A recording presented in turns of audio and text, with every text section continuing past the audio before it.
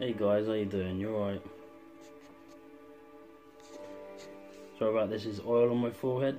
Just spending some time with the Lord, you know. And before I get into the dream, just want to have a little chat with you for a little while. Just want to say that the Lord Jesus, He is so beautiful, so loving, man. So loving. He's so beautiful. I really love Him, you know. He really loves us. And I'm not in any torment in my heart, you know. I saw some of your comments on the last video and you're saying that, you know, I could get to a place where I'm destroyed and could end up in hell. I don't want to go to hell, no way. But I'm in full submission to the Lord Jesus. I'm fully submitted to Him. Completely. I was just sitting there just now and receiving His love, man. So beautiful. There are no words for it, man. There is no words for His love. And it's like,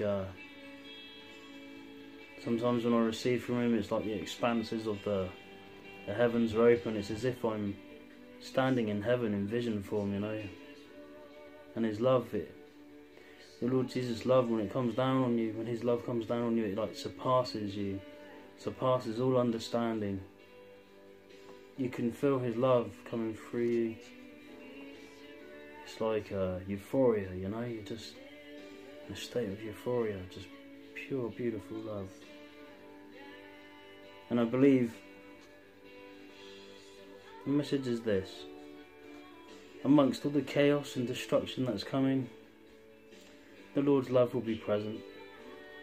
He'll be present. His love is present. Amongst all the chaos and destruction, if you just reach out to Him, He will be right there with you. He will be for you. He will be with you. He will cover you in His protection. He will keep you under His wing, and He will keep you safe amongst all the chaos that's coming and will be happening.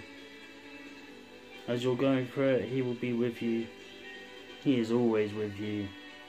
He loves you so much. He loves you so much, so much. He is so beautiful. And soon you will stand before Him in His heavenly courts, in His kingdom, with His bright white light surrounding you from every direction and every angle. You will stand before the King of Kings in His beautiful, glorious light and love. You will feel His presence and love, and you will see Him face to face. Beautiful love.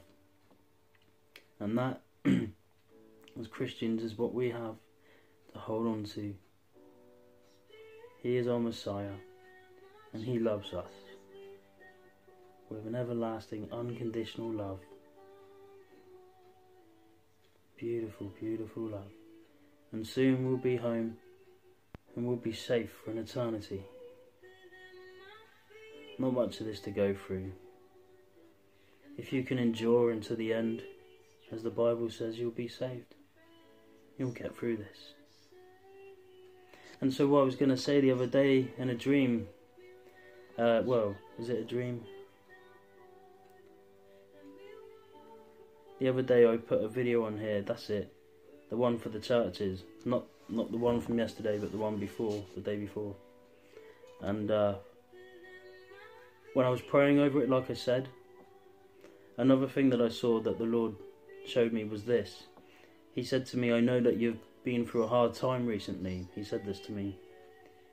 And He took me back to a memory in my mind of when I was a small child, really small. And He showed me a picture of this program called Sesame Street. Have you ever heard of that? I don't know if it's still going, that program, Sesame Street, but it was like an American program, and I remember this little green monster coming out the trash can, like, you know. Well, we call it a bin, but you guys in America call it a trash can, I think it is. Sorry, OCD. And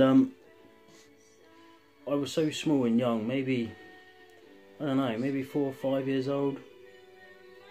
And I remember watching that program, feeling so excited about the future, and so excited. I felt loved. I felt warm and comfortable, and I felt loved by my mum and my brothers, and everything was great, and it was a sunny day, and I just finished school, so I must have been about 5, and I remember watching this programme and just being really happy and just really content, really happy in life, and really excited about my future ahead. I was only little, you know.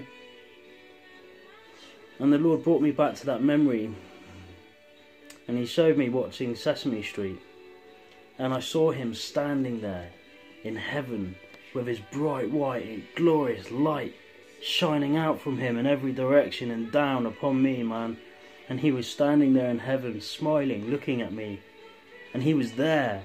And I didn't know this at the time, but if I had looked up spiritually, He was standing there, the King of Kings, man, the Lord Jesus, in all His glorious light and love, man. And He was showing me that even then He was with me. And He said to me, I've always been with you, even through this hard week that you've just had. And I'm always with you. And He said to me, soon I'll be in His presence forever. And I see it, man, the white light, love, peace.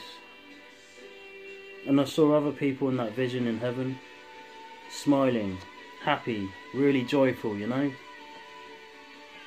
That's where we're going, guys. Hold on to that. When all this chaos and destruction comes, hold on to that. We're going home soon. That will be our home for an eternity.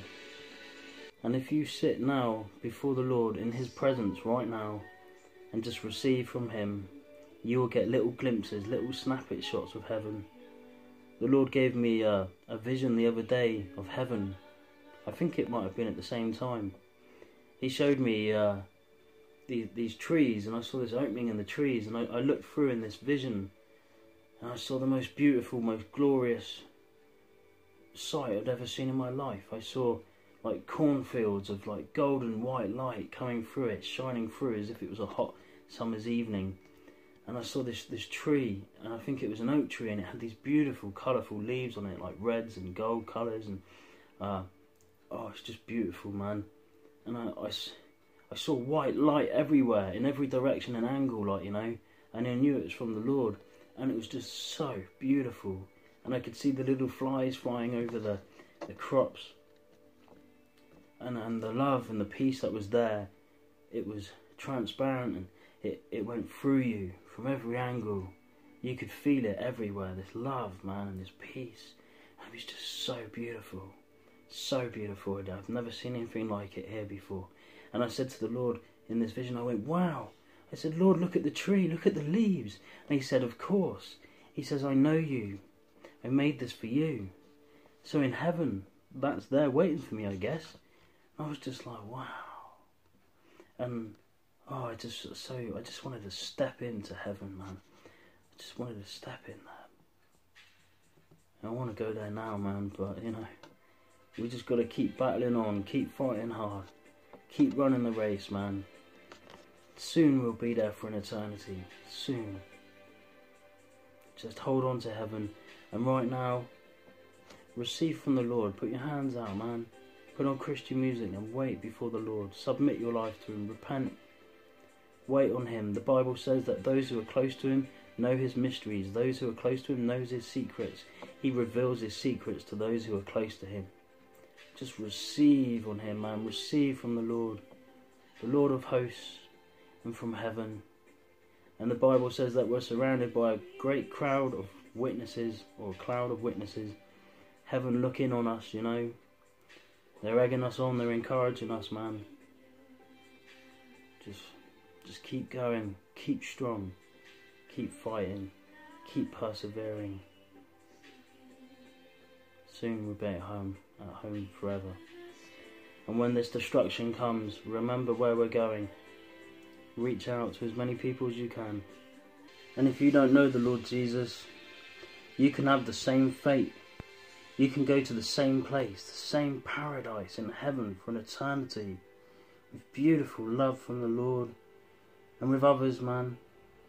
All you need to do, all the Bible says, is confess with your mouth that Jesus is Lord. Believe in your heart that God raised Jesus from the dead, and you will be saved. And just live upright according to the Bible and pray daily to the Lord Jesus and wait on Him. receive from him, and you'll have the same fate. And also, you need the Lord in the times that are coming. The times that are coming are going to be hard and bad. But the Lord will be with us, his people.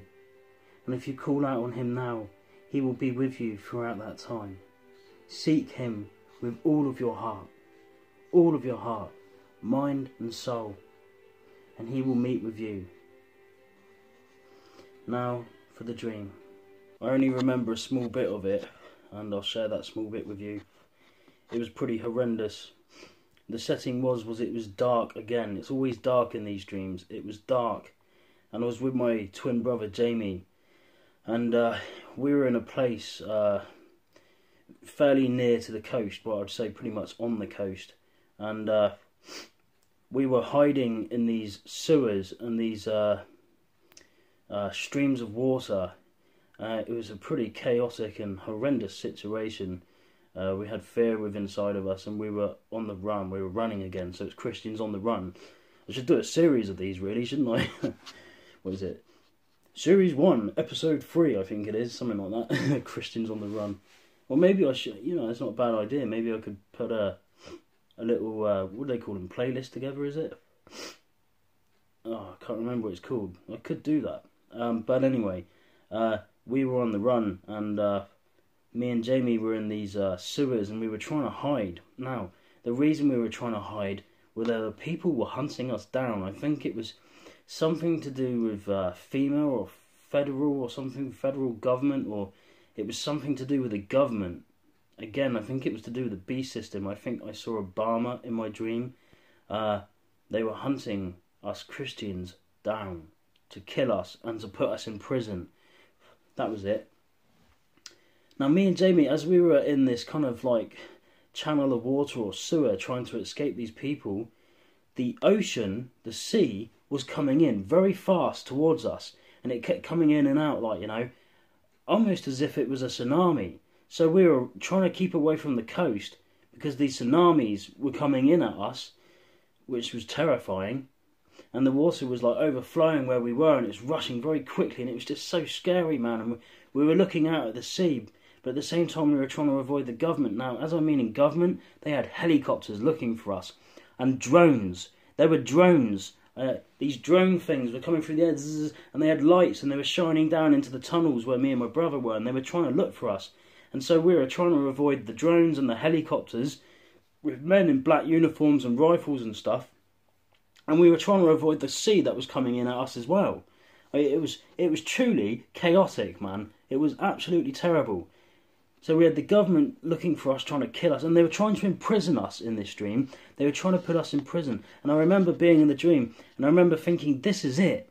I really am going into prison. I think they caught me, and they were going to put me in prison. And I knew that I was going to be in prison for quite some time, and at the end of it, they were going to kill me. I knew that's what was going to happen in the dream. And they caught me, and I think they caught my brother. And it was terrible, you couldn't go out to the direction of the sea because the sea was going everywhere. It's like the Bible says, in the end days it would be roaring and waving everywhere.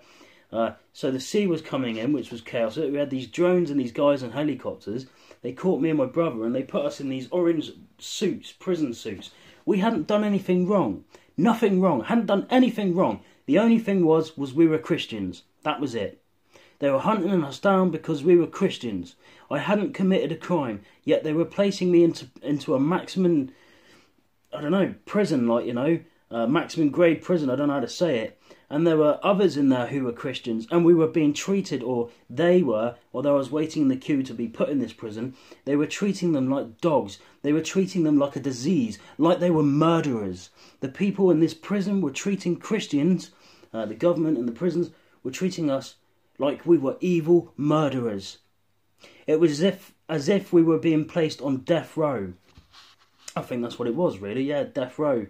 And it was awful. And I remember thinking in my dream, this really is it. This is real. This is really real. This is really happening. And I was so scared of it because the prison cell that they were putting me in, even though I hadn't been in it yet, it was like I was seeing it before it happened, was a very small little room. It was so small that you couldn't stand up straight, you couldn't even sit up straight, you had to crouch in this little room, and it's very claustrophobic, and I saw that it was dark in this room as well, in a prison this was, and it really scared me. And I knew that I could be there for possibly years, or be there for a very, very long time. And again, like I say, they were treating Christians like they were murderers, you know. And it was terrible. It was scary. It was frightening. It's like, do I really have to go through this? And I knew that all of my rights were going to be taken away from me, all of my freedom, my just being free as a human, just to be able to do what I want to do. It was all going to be taken away from me. I knew that I couldn't drink like coffee and stuff, you know, and enjoy my foods that I like, certain foods or certain drinks, or I knew that I would never be free again to be able to do what I wanted to do. My freedom was being stripped and ripped away from me. And I was going to be in this place and be treated like a murderer. And I tried to say, I haven't done anything wrong, I haven't done anything wrong. Why are you doing this to me, please? And they said, they didn't say it, but it was like, you're a Christian. You're a Christian. That's your crime. It was like that, you know. And it was so terrible. And I was separated from my brother, and I was in this prison with others, in this orange jumpsuit, whatever you call it, an orange suit. And it was horrendous. And in this dream, you either got killed or you were put into prison, with the end result being death, I believe. But as you saw at the beginning of this video, the Lord, He will be with us. He will fill us with His love. And we know that when we do leave this world, we'll be in paradise for an eternity. The Bible says if you endure this until the end, you will be saved. Now listen loud and clear to me now, okay? I don't know if I will end up in a situation like that, but it is possible that you could. Now you need to hold on to this with everything you've got in your heart. What I just showed you just now, we will be in heaven. We'll be in paradise for an eternity. This could be no more than a mere but short time. If this happens to you, it's a short time. You'll be in paradise for an eternity with the Lord. Now please, listen to what I'm saying to you. Take it into your heart. Remember this. Put it in your mind, in your heart. Really seal it on your heart and in your mind. You will be in paradise for an eternity, forever, in love and peace. If you hold on to the Lord Jesus, He will give you the strength to get through this. It is only a short but mere time. Even if it's a few years, it will only be a short time. Do not be afraid of the one that can kill the body, but be afraid of the one who has the power to say whether you go to heaven or hell. Don't be afraid of what man can do to you. Do not be afraid. And remember what other Christians went through in the past. Other Christians went through really bad times, torturous times. You know, the Bible says that we will have to endure trials and tribulations of many kinds. If somebody is saying to you that you're going to have a happy and healthy, upright lifestyle and you're going to have peace all the rest of your days, don't listen to them. Listen to what the Bible says. We will suffer trials and tribulations of many kinds. And if you don't, count it as a blessing. You know, and right now we may be having a good time or be all right, you know, but this destruction's coming and that's the truth. But you will get through it because you hold on to the Lord Jesus and you hold on to heaven. You know where you're going to be for an eternity. This is only a short time. A short time. So if you end up in that situation, you remember how to receive from the Lord. You know, they may be able to strip everything from you. They may put you in one of these prisons and strip everything from you, but they can't strip the Lord Jesus from you. And if you find yourself in one of these prisons on death row or whatever they try to do to you, they can't stop you from opening your hands and receiving from our Lord. They can't stop you from doing that, no matter what they try. You can still receive His peace, His grace, His love, His company through anything, through any situation they may place you in. You can still receive from heaven. And that is how you get through. And that is the message that the Lord is clearly giving to you. He is our hope, strength, rock, salvation, love, strong tower, support, everything. He is everything to us. And that's how we get through. No matter what you face. And you know, personally, from me to you, if you do face death, do not see it as a bad thing. As if you are truly submitted and repenting to the Lord, if you're truly saved and you truly follow our Lord Jesus, our Messiah, you're a true follower of him, you're not lukewarm or living in sin or the rest of it, you're truly following him, dying is not the worst that can happen. I would say in the times that are coming is the best thing that can happen if you face death. Don't go and kill yourself, whatever you do. I'm not saying go and commit suicide, but what I'm saying is if you're in a situation where you face it, don't be afraid. The Bible says don't fear man. What can man do to you? But fear the one who has the say over where you spend eternity. That's the dream. Hold on to the Lord Jesus. And if you do not have a relationship with him right now, repent. Give your life to him. This stuff is only just around the corner now. It is only around the corner. And don't let it take you by surprise. You've had plenty of warnings from the Bible for thousands of years. And there are people, many Christians, prophesying around the world right now. Thousands upon thousands. Acts 2:17. You know? Don't let it take you by surprise. Be prepared. Most importantly, spend time with the Lord Jesus. Really receive from him right now. He will give you the strength and the peace to be able to endure these things. Alright? God bless you guys. I'll speak to you again soon. Cheers. Bye-bye.